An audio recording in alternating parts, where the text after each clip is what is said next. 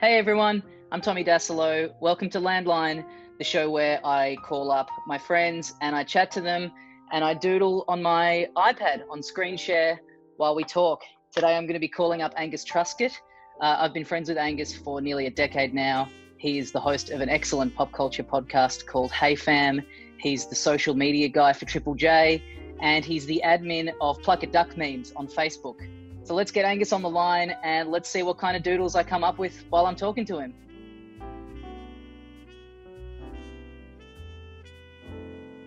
This show is meant to be I catch up with people over the phone, but this is a first for you and me. We never talk over the phone. I had a story to tell you that I couldn't be bothered typing out, and it took, and that's right. I had to message you a dozen times to be like, this wasn't a butt dial. I need you to, and even then, even with that backstory, you were like, I'm not doing it. You just refused to get on the phone with me. And then once you had my keys while you were in a live studio recording a live TV show, and I couldn't get through to you. Remember that there was that one as well. So we've both exhausted. We've both exhausted our one phone call to each other, and the other has never answered. Our friendship is 90% online chat, and then 10% real life interaction, and then no room for phone 2 or 3 times a year. So this isn't an MJ tribute. This is actually medicinal. This is not some Arm and Hotep just getting on my mummy shit. This is a burn. This is a 2nd degree burn. If you may recall Home Alone by Chris Columbus, you might remember a scene where the robber, I think it's Harry, played by Joe Pesci, Harry or Mark, I think that one's Harry, goes to grab the McAllister's front door, and there's been a electric heater on the other side which has burnt his hand. A similar thing happened to me, except involving a frying pan and salmon in the house. That wasn't empty. Other than that, it was exactly the same. Let's get down to drawing. Let's do it. Great. Do I need to give you a word, or you're just doing it? I love that. I'm just doing it. I was going to ask you for a picture, and then I thought I'd kind of use your cat as the basis. Oh yeah, for some inspiration. The source of your agitation. Deathly allergic to. Were you a big phone kid as a teen before chatting and before mobile phones? Were you a guy that called people? Yeah, I mean that's kind of the basis of this. I would sit on the landline phone in my parents' spare room, and I would kind of have the phone cradled on one side, and then I would just kind of sit there with this old chair that I would just draw on the arm of with pen, and then Dad would go and get it repainted, thinking I've destroyed his months of hard work, and I would just be like, nah dude, fresh canvas. I get to start all over again on this long-term project. This was a crazy burn, right? But I was so interested in eating what I'd made that I sat down and ate it one-handed with my hand in a bowl of ice before calling an ambulance. I would go to friends' houses. This is so pathetic, and prank call my own parents, which is because it's the only number I knew. When they handed me the phone, I didn't know what to do, so I'd call my own parents and saying that that's so pathetic. And I think I saw it on a TV show where maybe it was a crime investigation show, and I remember I called my parents once, and I think it was a crime show. And there might have been the line I answered the phone call and it was just heavy breathing. So I did that once. And then I went home and my parents were mortified. And then I later learned that when someone's heavily breathing on the other end of the phone, it usually means they're masturbating. And I'd just been heavily breathing on the end of the phone while my mother was on the other end. To your mum. Just feeling I just thought it was to scare her, like Mike Myers from Halloween or something. I didn't realize there was a sexual nature to it because I was 11. Innocent. And I remember just thinking, maybe I should stop. Maybe I should expand my horizons and get a phone book. So I ended up I worked at a video store. That was my teenage job when I was 15 or however old you are. But before that, I used to call people pretending I was from a video store. The one I ended up working at, funnily enough, I'd get the phone book and search by suburb and be okay, that fits in the radius of this video store. And then I'd call up and I'd sit near a computer and pretend to type off and be like, hi, is this Mrs. Smith? And I knew it was because I'd called, and they'd be like, yeah. And I'd be like, yeah, this is Joseph from the video store. You just have some like movies out. I just need to tell you. And they're like, oh, what? And then I would have like just a list of like heinously titled porn films and just rattle them off. And just, I don't know what I wanted the end game to be. Like if they wanted to get their kid in trouble. Yeah. They like, yeah.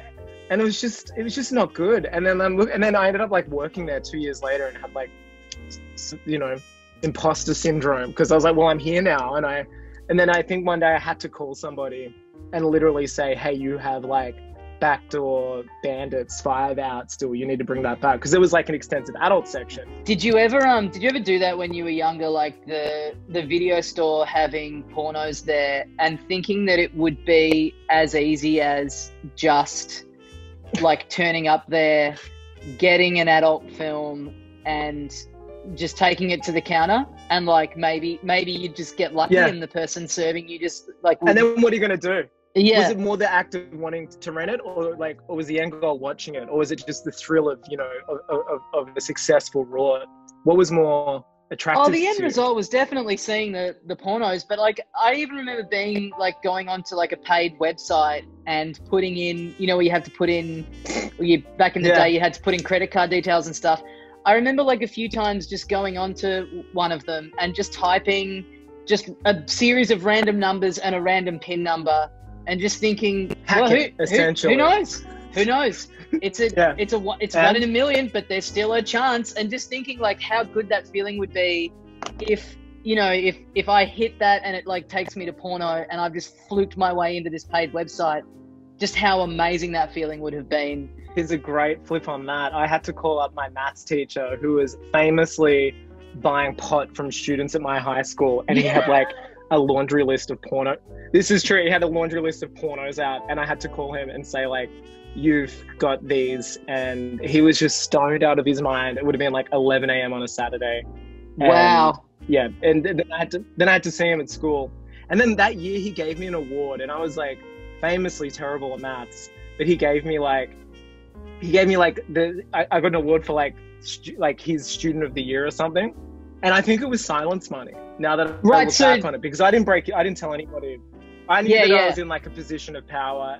There was one where, this is classic internet, like 98, 99 soundboards. Remember, like soundboards were very, very, they were very cool.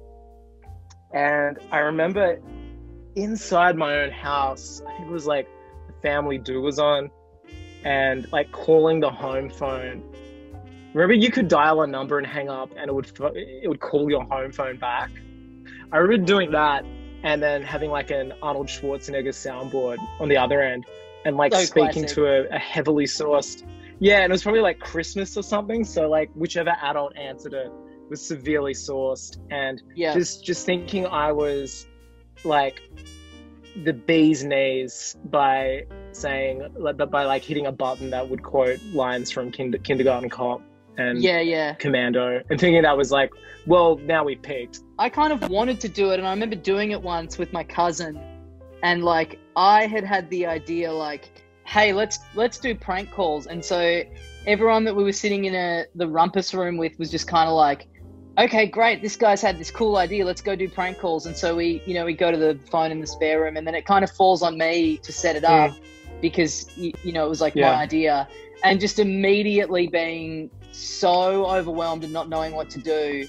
So like the move that I would always try and do was I would just dial like a complete random number. Like I wouldn't look up a name in the phone book. I wouldn't, go after someone that I knew in any capacity.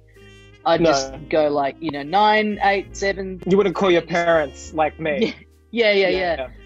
Just whoever I could get through to. And I remember like one time getting through and the person answering and me going, hi, I'm a scientist.